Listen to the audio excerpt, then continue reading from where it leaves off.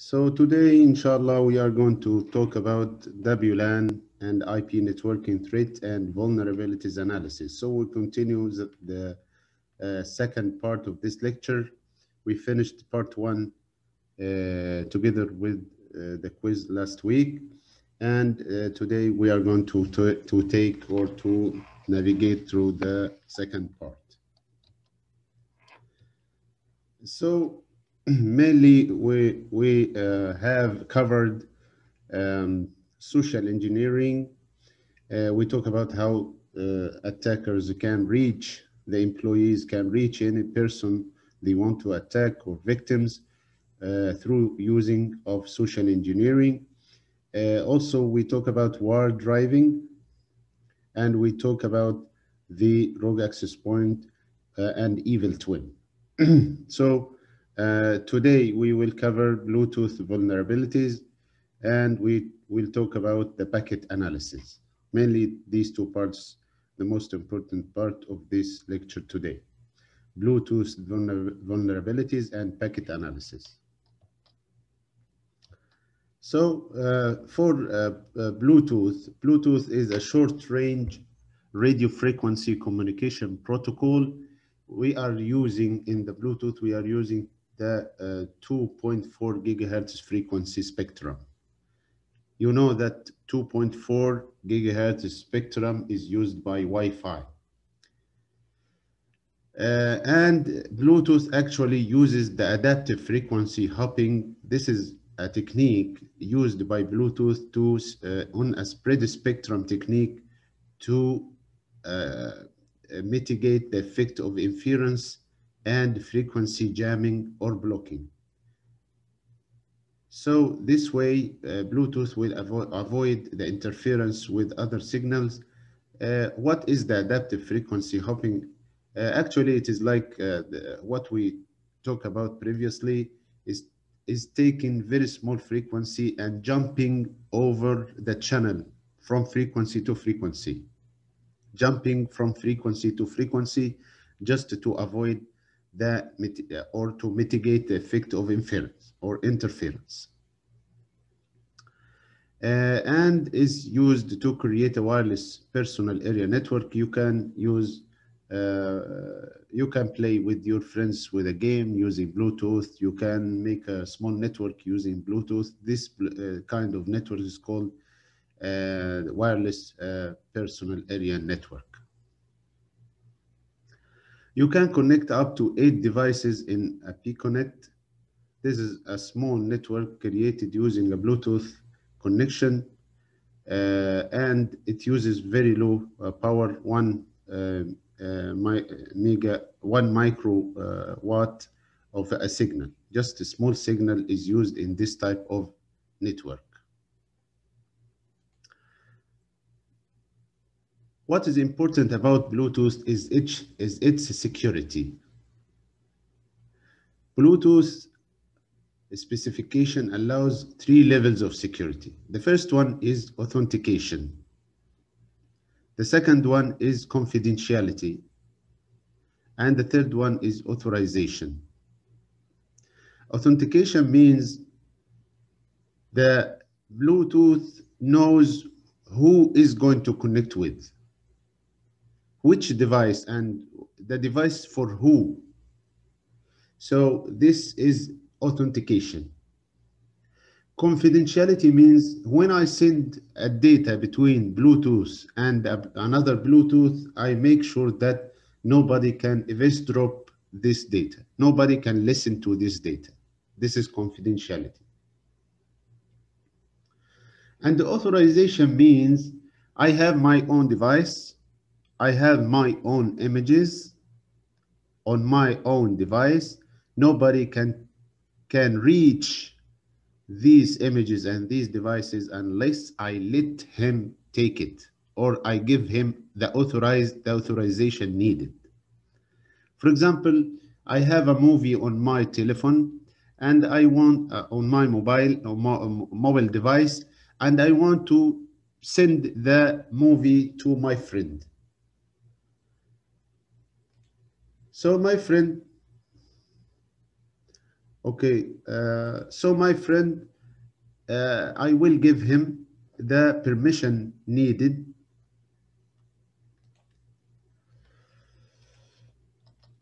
Okay, just a minute.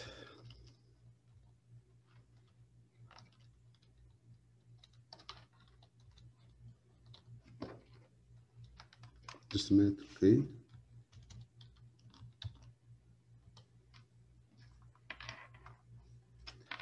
So I give my friend the permission needed to read the data on my device. If he is going to use the Bluetooth, so I give him the needed authorization so he can copy the movie or copy the game that I have on my device. So these are the most important parts of the Bluetooth security.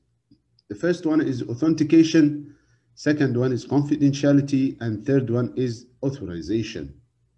If I have these on any Bluetooth device, this is going to be strong Bluetooth or strong security. And Bluetooth supports 4 security modes actually. The first mode is mode 1. They call it mode 1. Mode 2, mode 3, and mode 4. Security mode 1, security mode 2, security mode 3, security mode 4. These are the 4 modes of security in Bluetooth. And the Bluetooth service security types, they have 2 types, trusted and untrusted. The trusted mode, the device has a full access to all services of another trusted device. If I have a trusted mode between, for example, I can have my loudspeaker. If I have loudspeaker in my house, I can make a trusted mode. Trusted mode that you can access the full functionality of the loudspeaker whenever you want to connect to it. Anybody in the house or any family member can easily reach the loudspeaker and connect to it. This is a trusted mode.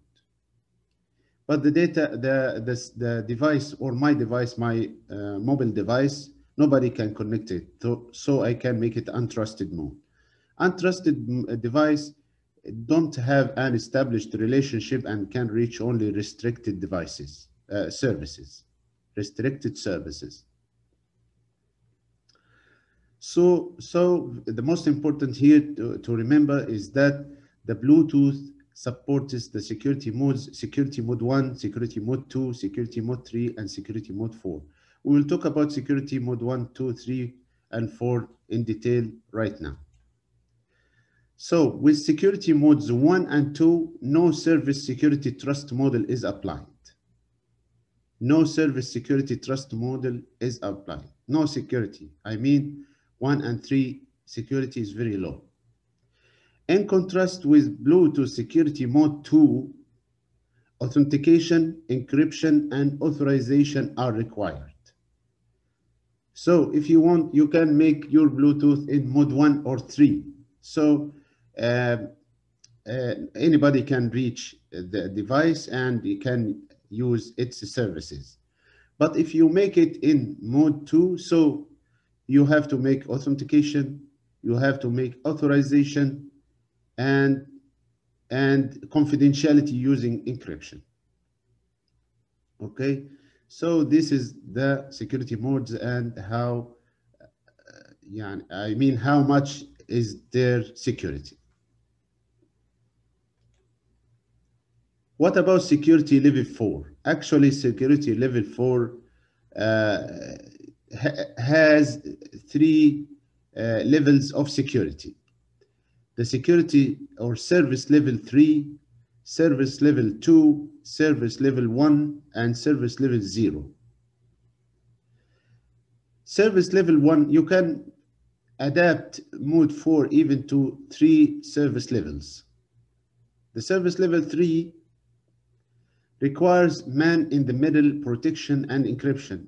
Maybe you can see service level Three is the highest standard, or the highest security, or the most secure mode or level, because it requires man in the middle protection and encryption, and preferably user interaction. User interaction means you send number to your peer. For example, two persons want to connect to each other. One of them send a number to the other, and the other one send a confirmation number, and so on. This is user interaction. So service level 3 is very strong because it makes sure that there is no man in the middle attack, and it has encryption. Service level 2 requires encryption only encryption. So no user interaction, no man in the middle protection. Service level 1 doesn't require encryption. User interaction is not necessary. So this is service level 1. About service level 0 requires neither man-in-the-middle protection and encryption nor user interaction. So this is the lowest service level here. The highest service level is 3, the lowest service level is 0. As you see, 0 here can be the measure of security. So 0 means no security, and 3 means the highest security. Actually, there are 3 types of attacks for Bluetooth. Namely, we can call them blue jacking, the first one, blue snarfing, blue bugging. There are 3 types of attacks for Bluetooth. Blue jacking, again, blue jacking, blue snarfing, and blue bugging. These are the most common 3 types of attacks. And for blue jacking, this is kind of a spam attack. I want to tell you, before reading the slide, I want to tell you about the general idea of blue jacking. Blue jacking is just spam. But actually, the attacker want to know the ID of the Bluetooth. Or you can say he should have first communication with the device. If he has the first communication with the device, he can keep the ID, the Bluetooth device ID, and he can always send the spam messages whenever the the victim is in the vicinity of the attacker, or beside the attacker. So this is mainly about spamming. It is harming, but it's not too harming. And actually, they use it for business. They use it for business. If, for example, if you go to malls, for example, you go to buy something, to go to shopping, so maybe you will receive some spam messages using your Bluetooth. If you already communicated with somebody in the mall before. So it came about through the misuse of Bluetooth feature, whereby a mobile phone could exchange a business card or a message with another phone in the vicinity. If you change it, the business card or anything with the with anybody in the mall, or when you are outside and buy something, for example, he can use this the attacker, or he or she, the attacker, is seeking the first communication. If he get the first communication, then he will continue attacking you day after another. Whenever you go and be in his vicinity neighborhood, okay. And it is used by storekeepers in malls, for example, for marketing and advertising spamming. So it's mainly about spamming. And Bluetooth devices needed to peer before communication. This is the most important thing, the peer.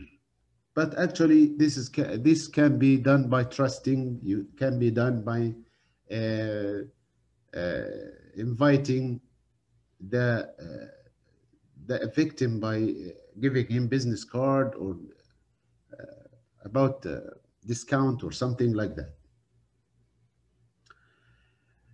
So passerby didn't know with whom his or her device was peering, and that that is not the first time. This is the next coming days. They receive many messages from the attackers.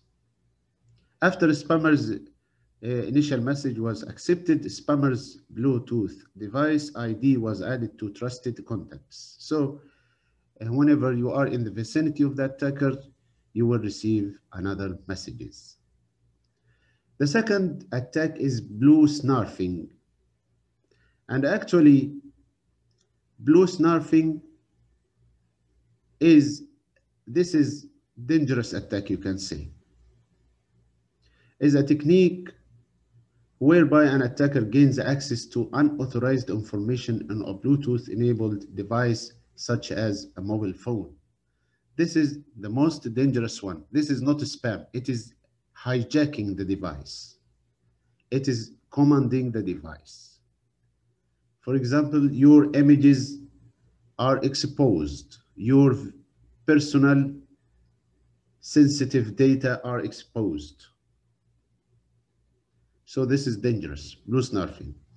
Attacker can then access contacts, calendar, mails, and text messages, your even SMS messages, you can say WhatsApp messages. Anything in your device can be reached using the blue snarfing attack.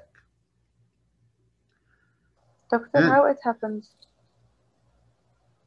this happens by, you say, it is not happening just by you are walking in a mall or walking in the street, and you are attacked. No, this is not going to happen.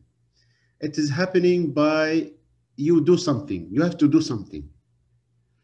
For example, somebody you are standing and somebody asking you to contact for giving you something, for giving you data, or giving you voucher for discounting anything. You will not be attacked without any action from you. For example, in blue snarfing, the victim's phone must have Bluetooth enabled and in discoverable mode. This can be done. You for example, can do it for uh, for for transferring data between you and your friend. You want to transfer data, and the victim is in your vicinity and can discover your Bluetooth and do the attack. So, for example, I'm asking you now not to do that in public. Not to do that in public. If you want to transfer between you and your friend, you want to transfer movies or something, you make sure that nobody in your vicinity, nobody very near to you. Don't do that in coffee places. You know, coffee places, groups are standing there drinking tea, drink coffee. These places are dangerous. Don't do that in public. So you have to make something. You cannot be attacked just by walking the street and somebody attacking you. This is not possible. He he should do something, some action, and you reply to that action. Okay,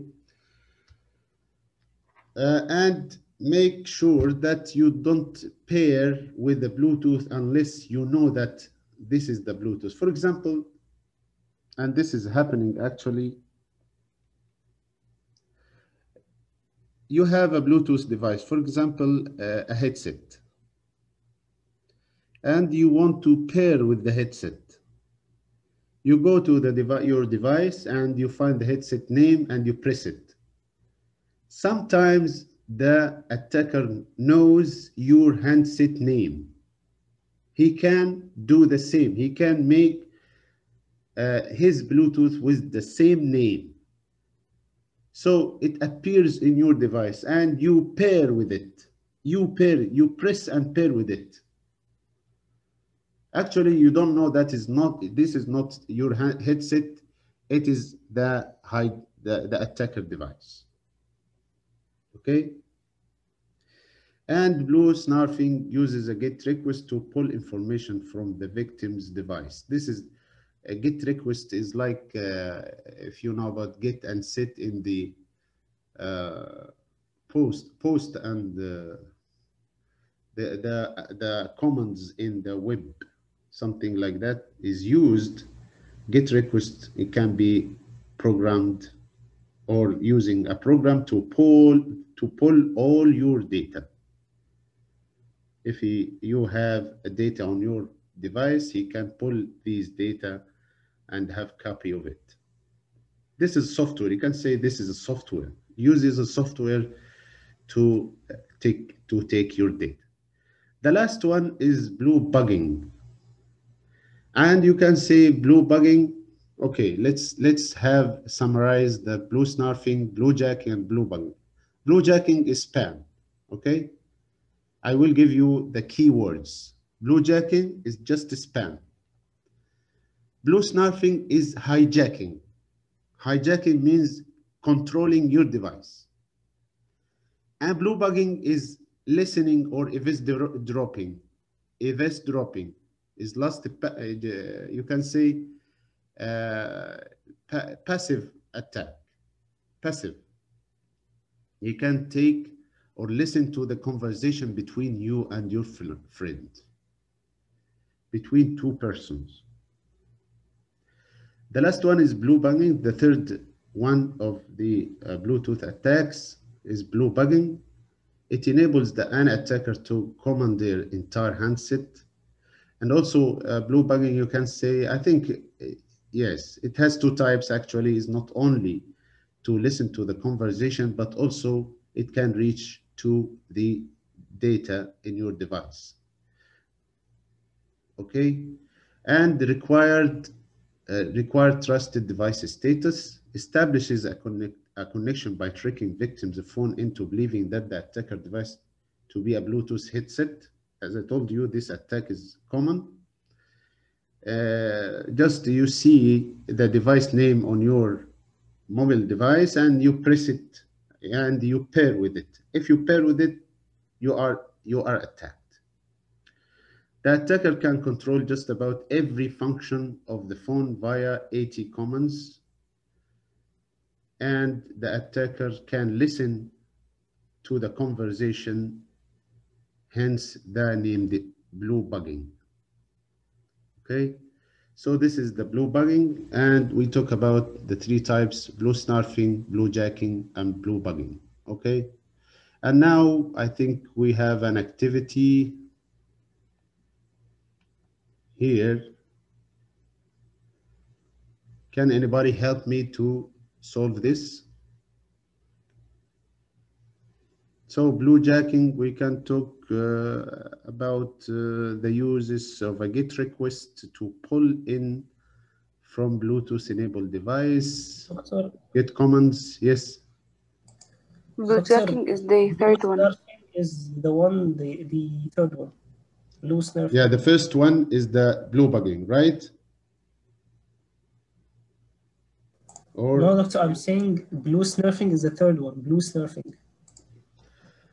blue snarfing is the third one. No, third one is The, blue this jacking, I think. This involves misuse of a Bluetooth feature whereby a mobile phone exchange business card. This is the first one. The first It's one is blue jacking. blue jacking. Yes. So the first one is blue jacking, and when you talk about business card and spam, this is a spam. What about blue snarfing and blue bugging? We take in the same order. So we study the first one is blue jacking, the second one is blue snarfing, and the third one is blue bugging. Blue snarfing about copying all data, and blue bugging can control. You can say it's control your device, controlling your device, listening to the conversation and controlling your device. So blue The bugging. second one is blue bugging. This works by first gaining trusted device, typically through the business card trick, and the next stage is to establish connection by tricking the victim's phone into believing the attacker device to be a Bluetooth headset or some other peripheral. Then the attacker can control most functions phone using the AT commands. The last one, this is the blue bugging, right? Yes, blue Yes. bugging. And this is blue snarfing, the the first one. Okay? Okay. Doctor, I have a question, but it's not about the lesson. Can I ask it, please? Okay. Yeah. Last week the quiz, like we had something like this, the FDMA and all of this, and it have its meanings. If we wrote the same, is there any problem? I don't. Sorry, can you repeat? Yeah, I can repeat. Like last week's quiz, okay? Yes. Oh, Like this activity, it was for the FDMA, TDMA, okay, yes. with their meanings. Yes. If we did put like I memorize it from this activity itself. If I did Yes. put the same or like I change uh, maybe sentence or two sentence by my own, Yes. this like we will have a very bad marks or low marks for this. Actually, you can do anything you want, but you can do I don't anything you really want. know, doctor, if you discussed about the quiz last week because I left early, so that's Okay. why I'm asking. Yeah, my mark is actually good, alhamdulillah, but it's not that good, doctor. It was like one of Which, the, yeah. okay. Okay. Just I want to tell you something. Tell me. It's not a problem if you are the only one do something like memorizing something. You're writing the same comment, the same exact text, no problem. But if I Mm-hmm. see that the same exact text for five or six students, this is this is copying from the same source. Copying from the same source doesn't mean that you are copying from each other and you sending through the WhatsApp or something. It is maybe you are copying from the slides. It is not about you only. Yeah, yeah, I The know, it doctor. is another the other students prove that if you do that, you and your friends are doing the same thing. So Mm-hmm. this is a problem actually. But if you write your own word, I'm asking about explain, find the relationship between two things. And I'm asking about the relationship between two things, and you give me the definitions from the slides. I'm not actually asking about the definitions. So it's better if you do it in your own. You do it with your own words, or even Yeah, trying to memorize. This is not going to give you me the exact similar answer. Never. I'm saying that, and I'm trusting that 100%. If two persons and they memorize, they will not write the same sentences. It is not like standard things. I'm asking about the I ISO, can for understand you, example. doctor. You know, doctor, I used to summarize all of the chapters, each and every slide, and I wrote it by my own, not even from the chapter itself. Okay, no problem. And even if it is from the chapter, there is no problem in one person. Yeah, I mean, if you are the only one, no problem. But if I see all you are doing the same, and you are using very rare English words, the slides using the very standard words, like sliver of time. This word is not used frequently. You are doing it like copying from the same source, actually. So if I found something like that, I cannot give you the full mark. So now what I have done is searching for the for specific sentences, and I found very long sentences similar between not all the questions, actually some of the questions, and I subtracted 50% of the mark. And the others, some others, I know that they copy. Actually, I know, but actually I cannot have evidence for it. So I leave the mark full. I give the full mark. So if I have 100% evidence, I can take an action. If I don't have evidence, I leave it for the students. I give it to the side of the students, so I give a full mark. Okay, so now uh, we can continue our discussion about Bluetooth. And you can say Bluetooth is very good way of transferring data,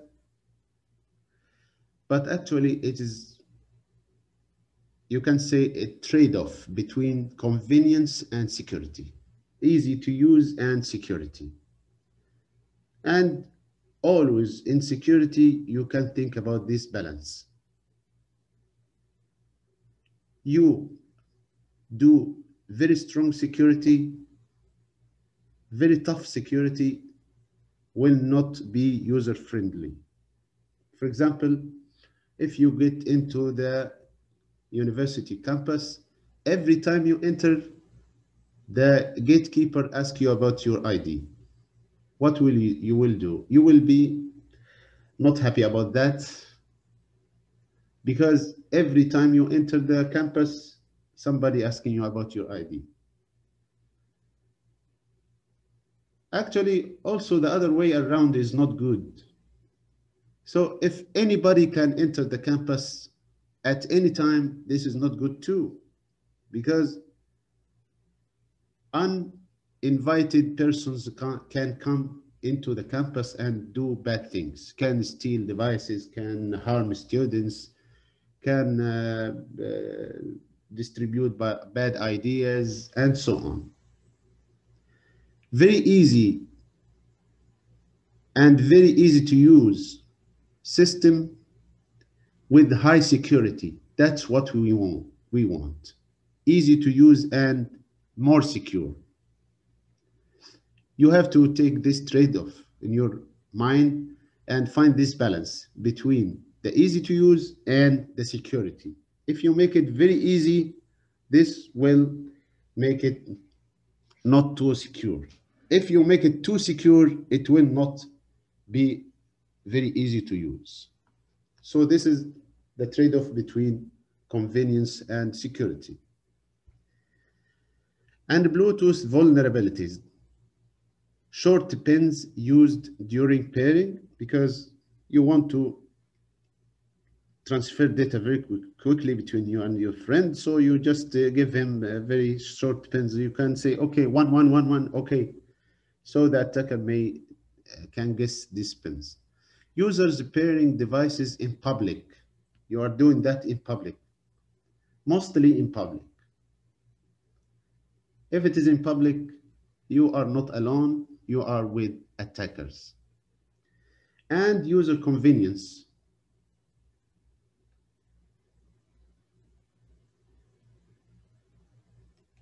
Okay.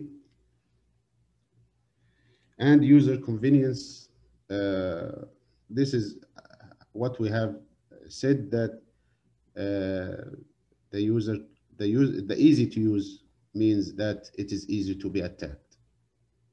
Okay, so packet analysis. What about packet analysis? Actually, when we talk about any devices and any transfer of data between sender and receiver, we have to think about packet analysis or packet analyzers. Packet analysis means it captured the data and deciphered the packets between the sender and the receiver. There are many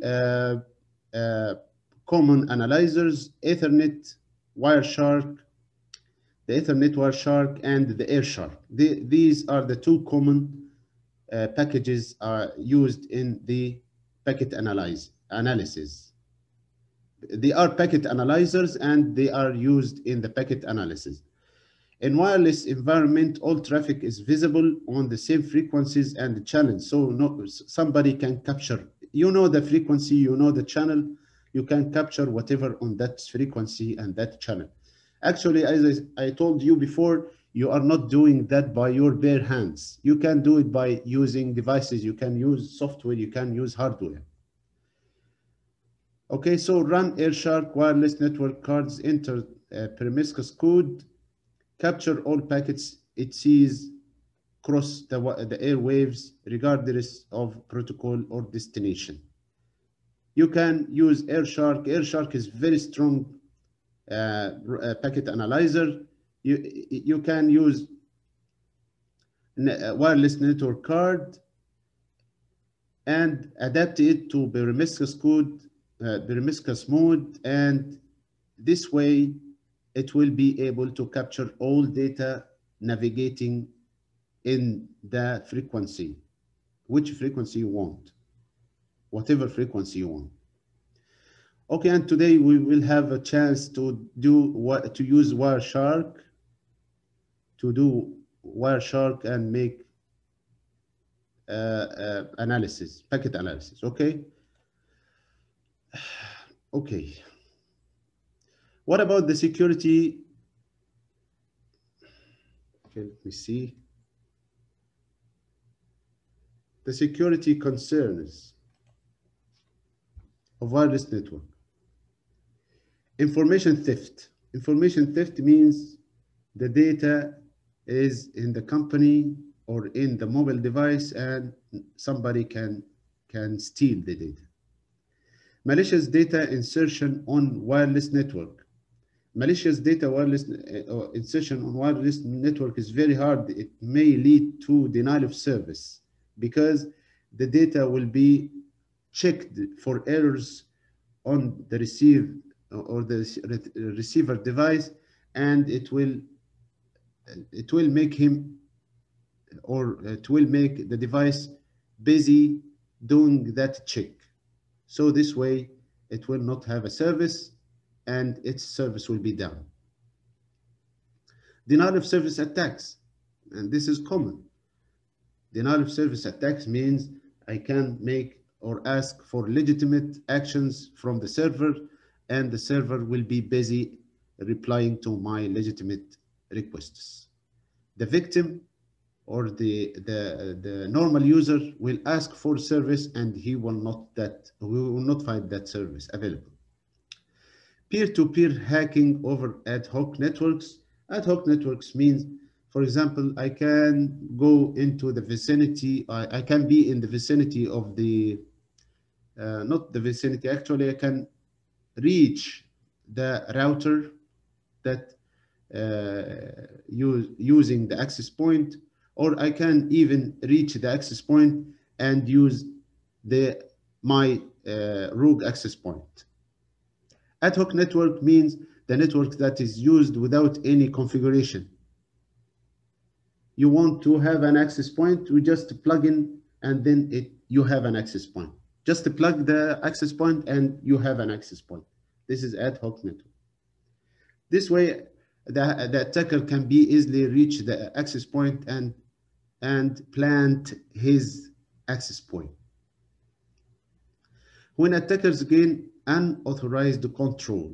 Unauthorized control means the control to control data, to control actions, to eavesdrop, to take all the functionality of the device.